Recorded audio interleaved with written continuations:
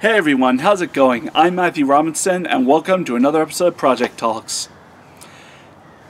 Now, for today's episode, I'm not going to be talking about anything I'm working on, at least not project-wise. Instead, I'm going to be talking about a little media theory I came up with called Canonical Language Theory.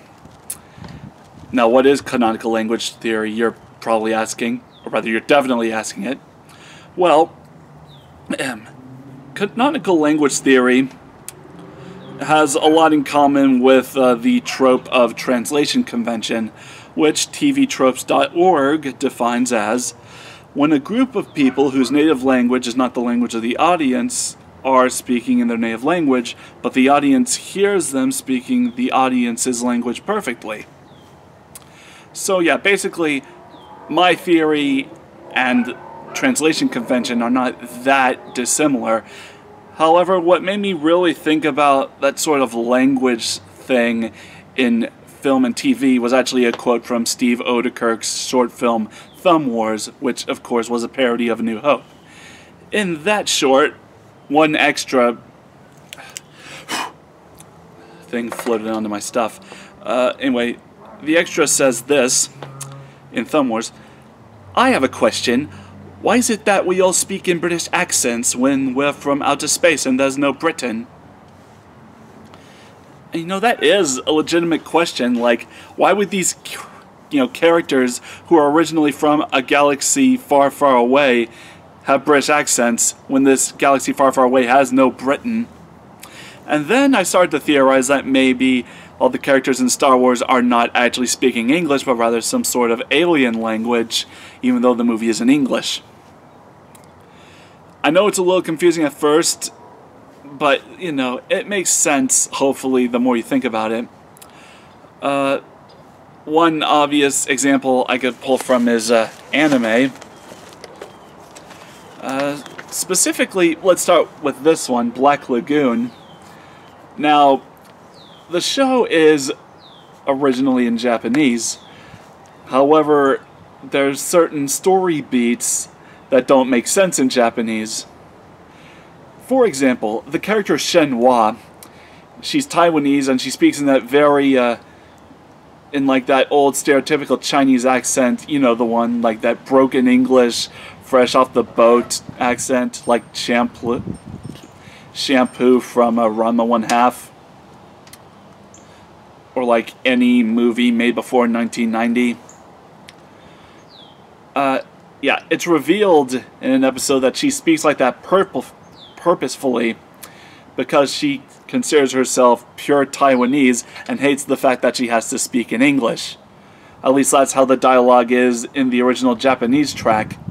In the English dub, the conversation is exactly the same, except now it's actually in English. So this is a case where an English dub would just make sense story-wise. Oh good, I thought the box was broken. I bought this used.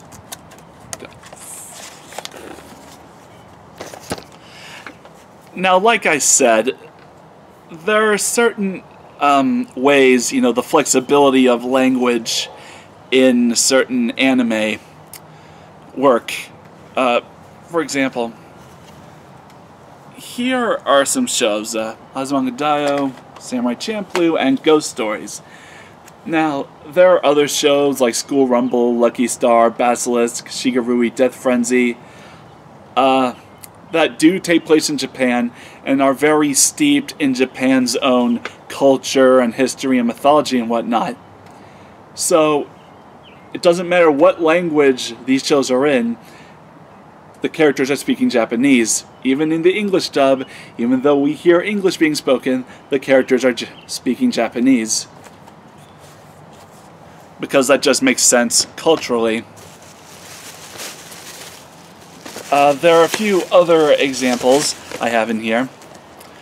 Like, there are shows like Hellsing, or Black Butler, and even this movie Steam Boy, that take place in England, so, of course, an English dub would actually make sense for these because region-wise and culture-wise, in context of where the story is set, the characters are speaking English. And then you have other shows like this, Baccano, or what's it called, Chrono Crusade, which both take place in America during Prohibition. So once again, the English makes sense. You know, like for these shows, even though they were originally in Japanese, the characters are and have always been speaking English, because that's what the language is region-wise and culturally. But then we kind of get into like the weird territory, right? Where there are certain shows like, sorry for all the noise, you know, there are shows like Ergo Proxy, Trigun, Kino's Journey, and other shows that don't take place anywhere in the real world, but take place in like a very, in a land that's very Eurocentric. So that's another case where an English dub would make sense. But then you have shows that don't take place in an English-speaking region or Japan, such as this. Noir, which takes place in France, so of course everyone would be speaking French. And everyone is speaking French, regardless of whether you watch the show in Japanese or English. Well, I mean, I guess other than Kirika.